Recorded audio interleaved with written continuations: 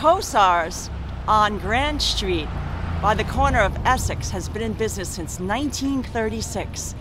And it's the oldest Bialy bakery in the United States. We're gonna go inside. I'm gonna check out both their Bialys and their bagels and explain the difference between what is a Bialy versus a bagel. You'll be surprised.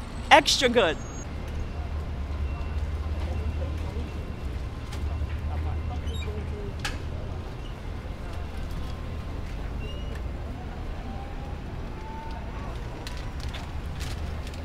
In addition to Bialys and bagels, they have their own arugula, babka, Karla, black and white cookies. So let's go inside.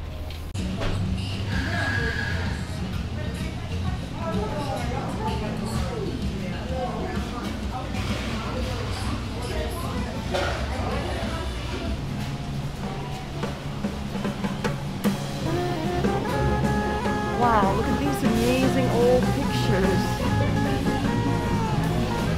of the Lower East Side. Extra good.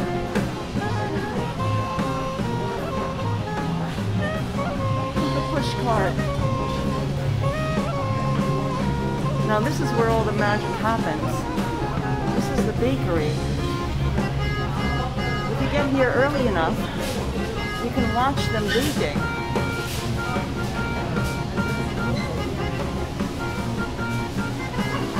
Because they open at 6 a.m.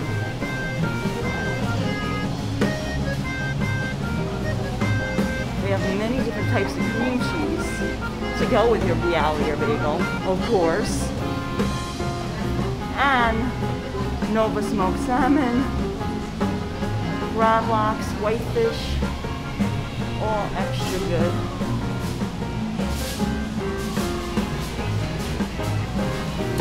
And there they are.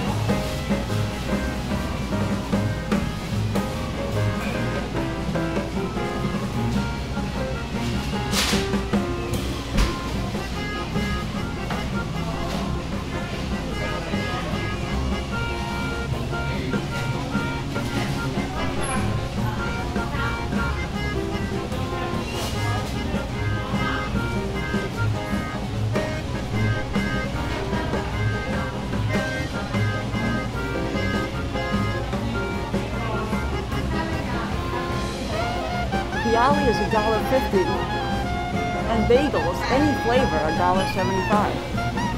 Plus, they have many different types of sandwiches.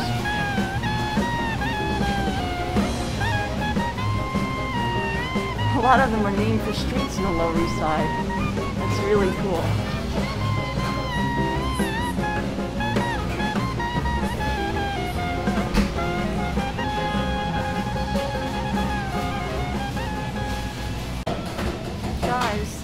This is our photo of Kossar's, of what it originally looked like.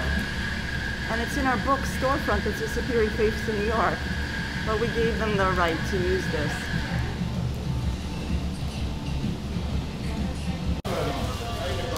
Oh, cool. Guys, we got a lot of goodies. I think we got it all. Okay, guys. I'm going to tell you the difference between a Bialy and a bagel. These are from Kossar's. Here we are. We just got a fresh, hot, out of the oven Bialy. That's on the right. This is a bagel on the left. This is an everything bagel. Now, the Bialy has much simpler ingredients, but it's actually way more complicated to make. Let me show you. It's round with a depressed center filled with onions and or garlic. And it has only 4 ingredients, very simple ingredients.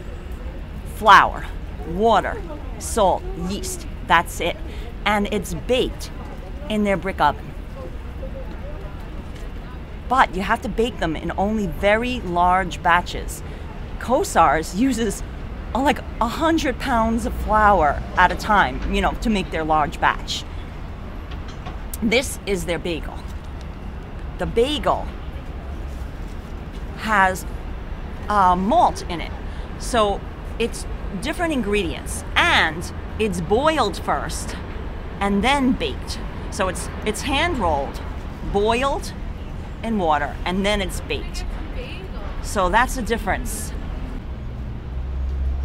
Kossar's was founded by Morris Kossar, who emigrated from Bialystok, Poland, and that's where the name Bialy comes from.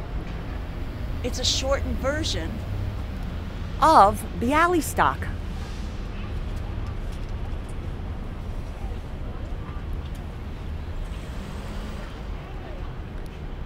When we photographed this lovely, lovely bakery in the early 2000s, it was sold by the original Kossar family to Deborah Engelmeyer. She was a woman who lived in the neighborhood, and she took over the tradition of baking their Bialys. At that time, they only baked Bialys. They did not bake bagels, because originally it was just Kossar's Bialys.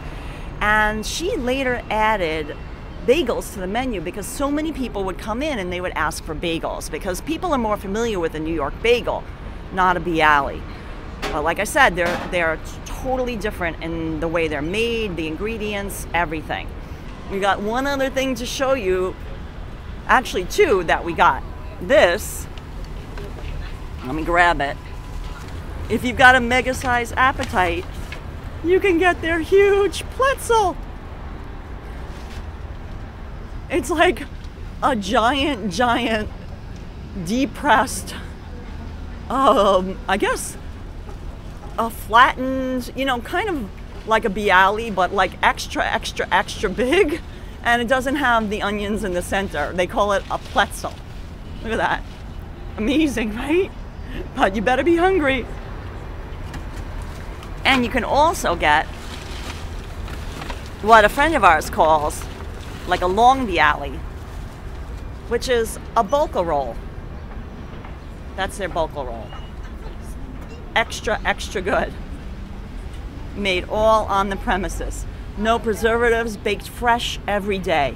When we interviewed Deborah, she told us that the original Kossar family, to stay warm in the 1930s, when they were, you know, baking and making all their Bialys, they actually slept over the oven, you know, at the shop. And we thought that was like the most amazing story. Extra good. Of course, they don't do that here anymore. And Deborah Engelmeyer no longer owns Kossar. She's since sold it to two partners, but they still continue the tradition of using that same family recipe brought over from Bialystok, Poland, to make their Bialys. And of course, the bagels as well. But they modernized the storefront a bit, and it's really nice because they opened it up so you could see the actual baking going on behind the glass wall. And then they added a lot of sandwiches and things like that to the menu, and babka and challah, which they never sold here before. So we hope you enjoy that little tutorial. And what's really nice is that you can eat outside if you want to. So extra good.